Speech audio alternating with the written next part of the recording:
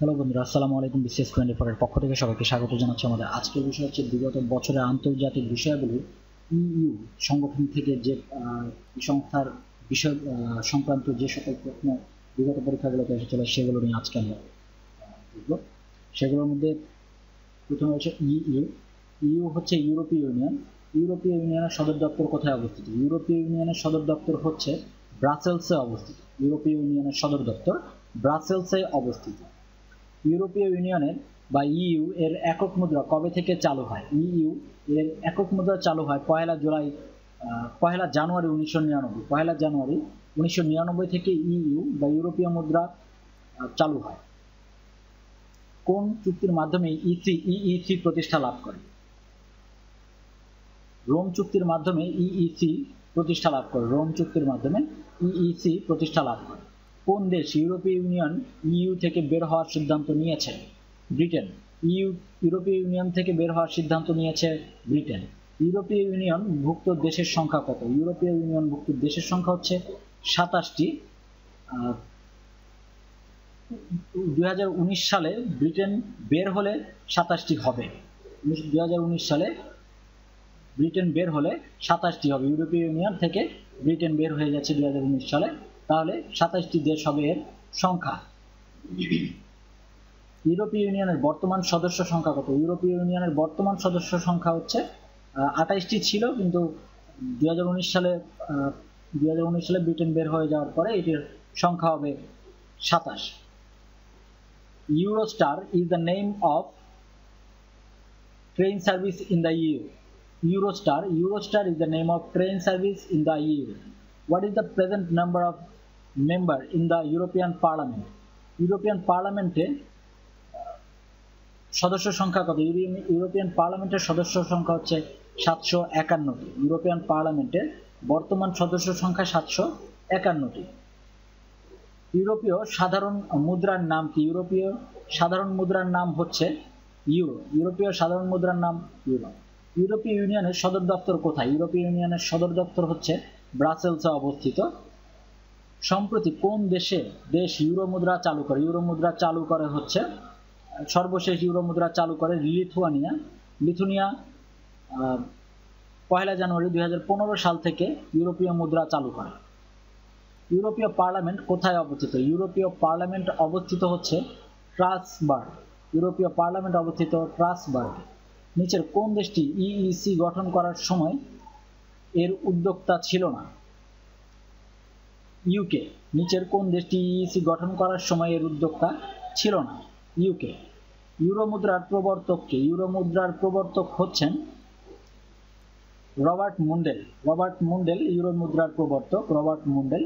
ইউরোপীয় ইউনিয়নের বা ইসি সৃষ্টি হয় কত তারিখে? ইইসি সৃষ্টি হয় 1957 সালের 25শে মার্চ। 1957 সালের 25শে মার্চ ইইসি সৃষ্টি হয়।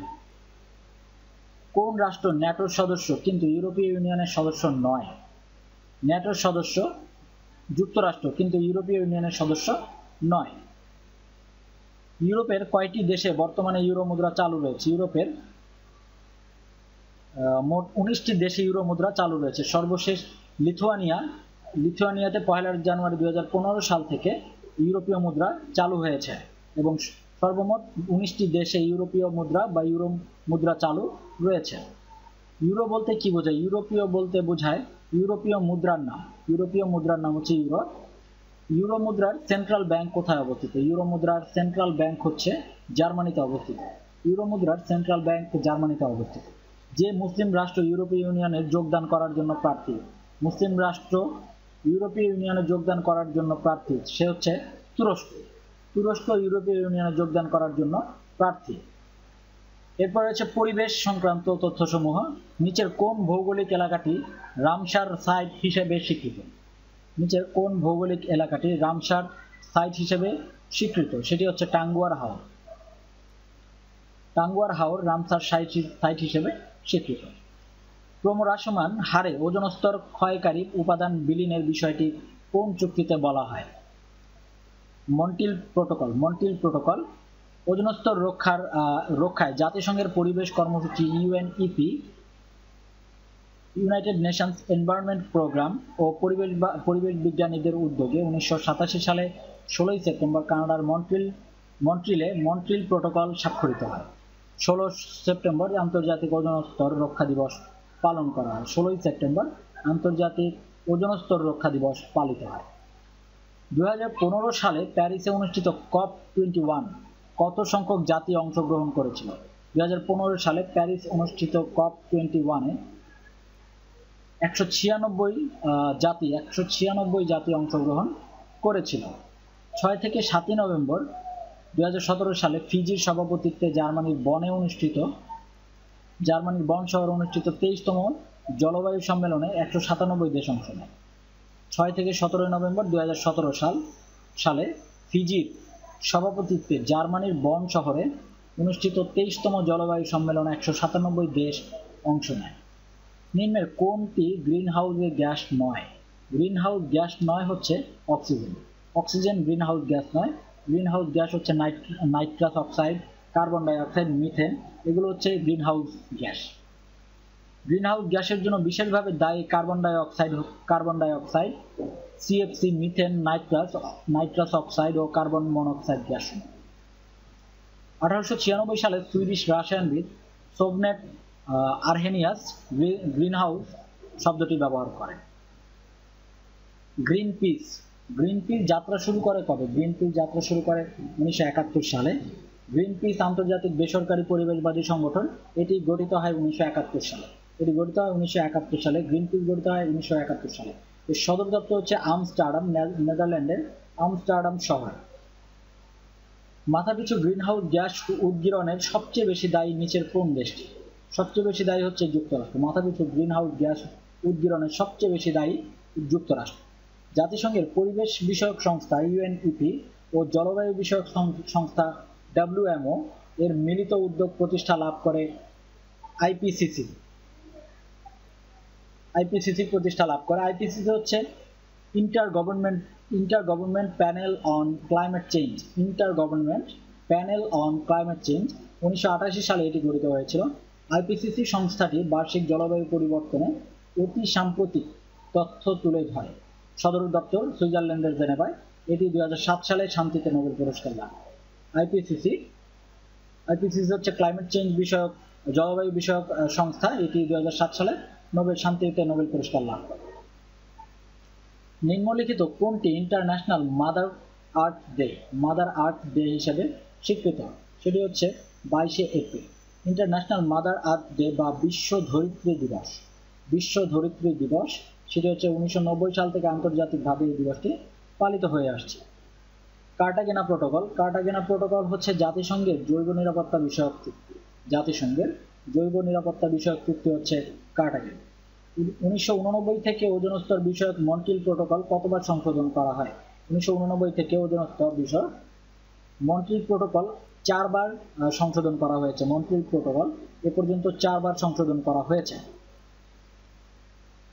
গ্রিনহাউস ইফেক্ট এর প্রতিক্রিয়া বাংলাদেশের যে মারাত্মক ক্ষতি হবে তা হলো উত্তাপ অনেক বেড়ে যাবে। গ্রিনহাউস ইফেক্টের প্রতিক্রিয়ার কারণে বাংলাদেশে মারাত্মক ক্ষতি হবে, সেটি হলো উত্তাপ অনেক বেশি পরিমাণে বেড়ে যাবে।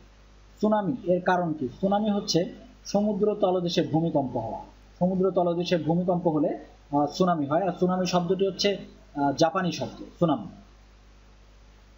গ্রিনহাউস ইফেক্ট বলতে কি বোঝায়? গ্রিনহাউস ইফেক্ট বলতে বোঝায় তাপ আটকে পড়ে সার্বিক তাপমাত্রা বৃদ্ধি পাওয়া, অর্থাৎ আবহাওয়ার তাপমাত্রা বৃদ্ধি পাওয়াই হচ্ছে গ্রিনহাউস ইফেক্টের ফলাফল। গ্রিনহাউসে গাছ লাগানো হয় কেন? গ্রিনহাউসে গাছ লাগানো হয় অত্যাধিক ঠান্ডা থেকে রক্ষা করার জন্য গ্রিনহাউসে গাছ লাগানো হয়। জনসংখ্যা বৃদ্ধির ফলে ব্যাপকভাবে ক্ষতিগ্রস্ত হচ্ছে প্রাকৃতিক পরিবেশ। জনসংখ্যা বৃদ্ধির ফলে প্রাকৃতিক পরিবেশ সবচেয়ে বেশি ক্ষতিগ্রস্ত হচ্ছে। জীবাশ্ম জ্বালানি দহনের ফলে বায়ুমণ্ডলে যে গ্রিনহাউসের গ্যাসের পরিমাণ সবচেয়ে বেশি বৃদ্ধি পাচ্ছে সেটি হচ্ছে কার্বন ডাই অক্সাইড। জীবাশ্ম জ্বালানি দহনের ফলে বায়ুমণ্ডলে যে গ্রিনহাউস গ্যাসের পরিমাণ সবচাইতে বেশি বৃদ্ধি পাচ্ছে সেটি হচ্ছে কার্বন ডাই অক্সাইড। গ্রিনহাউস ইফেক্টের পরিণতিতে বাংলাদেশের সবচেয়ে গুরুতর প্রত্যক্ষ ক্ষতি হবে নিম্নভূমি নিমজ্জিত হবে।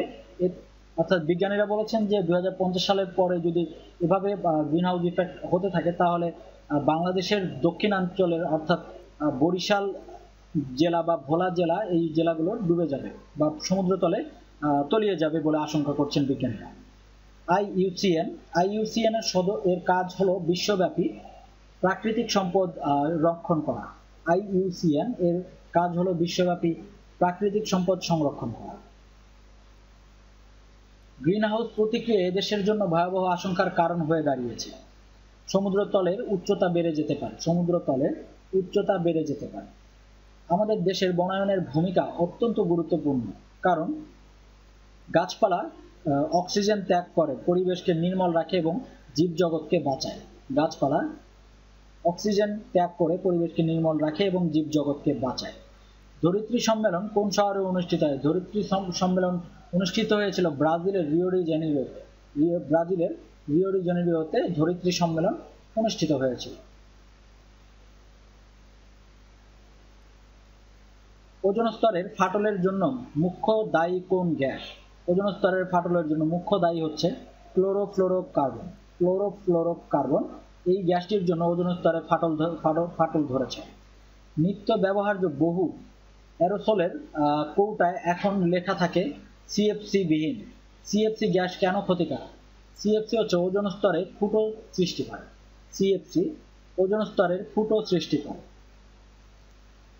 পরিবেশ রক্ষাকারী জাতিসংঘের সংগঠন কোনটি? পরিবেশ রক্ষাকারী জাতিসংঘের সংগঠন হচ্ছে UNEP, United Nations environment programme. Green climate ফান্ডের হেড অফিস কোথায়? গ্রিন ক্লাইমেট ফান্ডের হেড অফিস হচ্ছে সংডো ইনচিয়ন, দক্ষিণ কোরিয়া। সঠিক উত্তর হচ্ছে সংডো ইনচিয়ন, দক্ষিণ কোরিয়া। মাথাপিছু গ্রিন হাউস ইফেক্ট বা গ্রিন হাউস গ্যাস উদ্গীরণে সবচেয়ে বেশি দায়ী হচ্ছে যুক্তরাষ্ট্র। গ্রিনপিস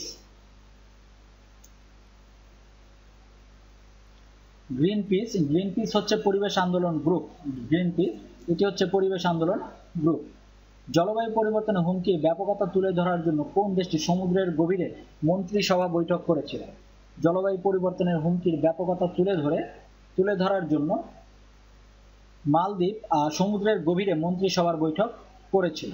বিশ্ব ধরিত্রী সম্মেলন কত তারিখে অনুষ্ঠিত হয়? বিশ্ব ধরিত্রী সম্মেলন অনুষ্ঠিত হয় 1992 সালের জুন মাসে। 1992 সালের জুন মাসে বিশ্ব ধরিত্রী সম্মেলন অনুষ্ঠিত হয়েছিল। কিয়োটো চুক্তির গুরুত্বের বিষয় কি ছিল? কিয়োটো চুক্তির গুরুত্বের বিষয় ছিল বিশ্ব উষ্ণতা হ্রাস। বিশ্ব উষ্ণতা হ্রাস পাওয়া কিয়োটো চুক্তির গুরুত্বের বিষয় ছিল। কিয়োটো চুক্তির গুরুত্বের বিষয় ছিল বিশ্ব উষ্ণতা হ্রাস পাওয়া। কোন দেশের পরিবেশের ভারসাম্য রক্ষার জন্য মোট ভূমির নিম্ন কত শতাংশ ভূমি প্রয়োজন? 25 ভাগ। কোন দেশের পরিবেশের ভারসাম্য রক্ষা করতে 25 ভাগ বনভূমির প্রয়োজন রয়েছে। বাংলাদেশে পলিথিন ব্যাগ নিষিদ্ধ হয় কবে? বাংলাদেশে পলিথিন ব্যাগ নিষিদ্ধ হয় 1 জানুয়ারি 2002 সালে। বাংলাদেশে পলিথিন ব্যাগ নিষিদ্ধ হয় 1 জানুয়ারি 2002 সালে। বিশ্বে কার্বন ডাই অক্সাইড নিঃসরণের শীর্ষ দেশ হচ্ছে চীন। বিশ্বে কার্বন ডাই অক্সাইড নিঃসরণের শীর্ষ দেশ চীন। পরিবেশের সাথে জীবদেহের সম্পর্ক সম্বন্ধীয় বিদ্যাকে কি বলে? পরিবেশের সাথে জীবদেহের সম্পর্ক সম্বন্ধীয় বিদ্যাকে বলা হয় ইকোলজি। পরিবেশের সাথে জীবদেহের সম্পর্ক সম্বন্ধীয় বিদ্যাকে বলা হয় ইকোলজি। কিয়োটো প্রোটোকল 1997 কি? কিয়োটো প্রোটোকল 1997 হচ্ছে গ্রিনহাউস গ্যাস নির্গমন হ্রাস সংক্রান্ত একটি চুক্তি। গ্রিনহাউস গ্যাস নির্গমন হ্রাস সংক্রান্ত একটি চুক্তি, সেটি হচ্ছে কিয়োটো প্রোটোকল 1997। অ্যাসিড বৃষ্টি হয় বাতাসে। অ্যাসিড বৃষ্টি হয় বাতাসে সালফার ডাই অক্সাইডের আধিক্যে। অ্যাসিড বৃষ্টি হয় বাতাসে সালফার ডাই অক্সাইডের আধিক্যে। অর্থাৎ বাতাসে যদি সালফার ডাই অক্সাইড অতিরিক্ত মাত্রায় হয় তাহলে অ্যাসিড বৃষ্টি হয়। নিচের কোন গ্যাসটি বায়ুমণ্ডলের গ্রিন হাউস প্রভাবের জন্য দায়ী? নিচের কার্বন ডাই অক্সাইড বায়ুমণ্ডলে গ্রিন হাউস ইফেক্টের জন্য দায়ী। গ্রিন হাউস প্রভাব এর পরিণতি কি? গ্রিন হাউস প্রভাবের পরিণতি হচ্ছে তাপমাত্রার বৃদ্ধি পাওয়া। অর্থাৎ গ্রিন হাউসের ফলে পরিবেশের তাপমাত্রার পরিমাণ প্রচন্ড পরিমাণে বেড়ে যাবে। নিচের কোনটি থেকে সিএফসি নির্গত হয় না? সিএফসি নির্গত হয় না হচ্ছে কাগজের মিল থেকে। কাগজের মিল থেকে সিএফসি নির্গত হয় না। ওজোন স্তরে সবচেয়ে বেশি ক্ষতি করে কোন গ্যাস? ওজোন স্তরে সবচেয়ে বেশি ক্ষতি করে ক্লোরিন। ক্লোরিন সবচেয়ে বেশি ক্ষতি করে। কোন দেশটি কিয়োটো প্রোটোকল থেকে নিজেকে প্রত্যাহার করে নিয়েছে?